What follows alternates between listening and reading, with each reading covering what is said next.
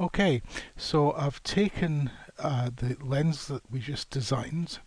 I've removed all of the single source rays, and I've put the source file that represents our Cree LED back in here so that we can see the real ray tracing from this source.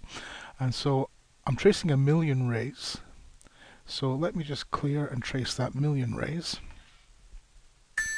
And that's just under 3 seconds for 1,000,000 rays through this component.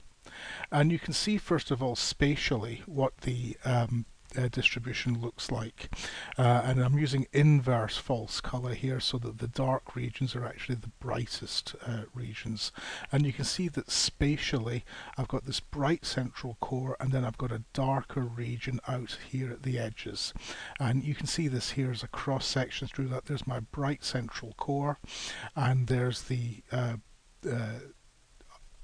outer edges of that.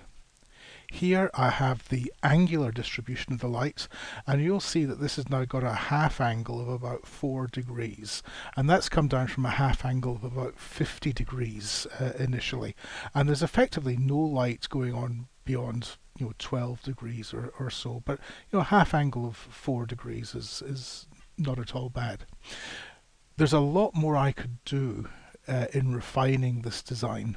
In particular, I could come up with a more complex shape here, and probably in some other videos that we'll do, we'll investigate showing you how to do that.